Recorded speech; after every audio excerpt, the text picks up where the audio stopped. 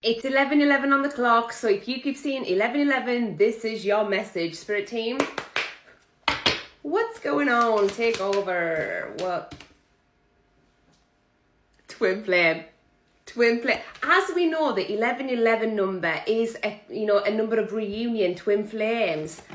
So, baby, this is a twin flame reading. Are you ready?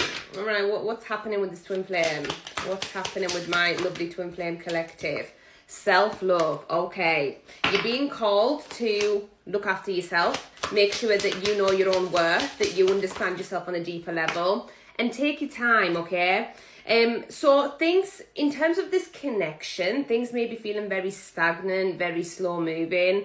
However, this is all because you are being urged to focus inward. Okay, focus on you, not this other person, but you are one. Okay, you are one. So the more that you focus on you, the other person focuses on themselves, the more that you are being prepared for the union. Trust in the universe here. Okay, I feel like the reason why this person either hasn't reached out yet, or you haven't seen them recently, or things are just seeming a little bit off, it's because the energy is being blocked for a reason. Okay, now it's all about self-love. Springtime is coming through a significant March, April, May. Logic.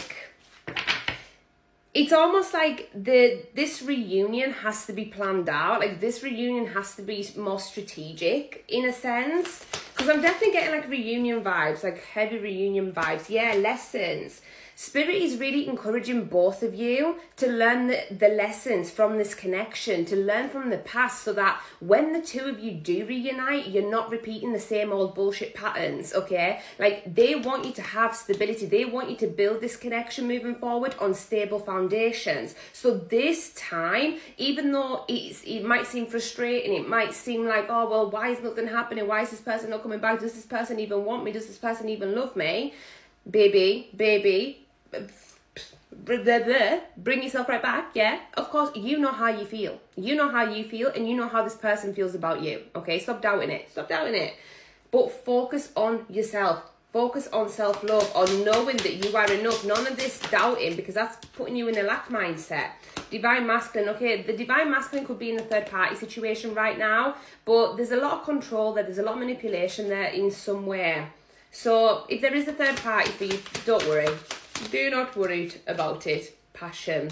I feel like there is a lot of passion between the two of you. Okay, that desire is there. You could be having very vivid dreams about this person, especially about reunions. This person could have betrayed you. Air sign energy coming through very heavily. Libra, Gemini, Aquarius. But yeah, this was needed. This was all part of the journey. Triggered. Because this triggered you into doing the necessary healing that's required for this connection to move forward. But you guys, this is true love. You guys are meant for each other, for one another. Like, wow. This union is meant to be. Summertime's also coming through significant, and fire sign energy. Leo, Sagittarius, Aries. Didn't I just say this is meant to be? Come on, fate, meant to be. Water sign energy also coming through, Scorpio, Pisces, Cancer, and then we've got the return card. This motherfucker returning, okay? Nostalgia as well. Oh, this is just to kind of confirm, this is like a past person we're talking about. But what was I saying about lack?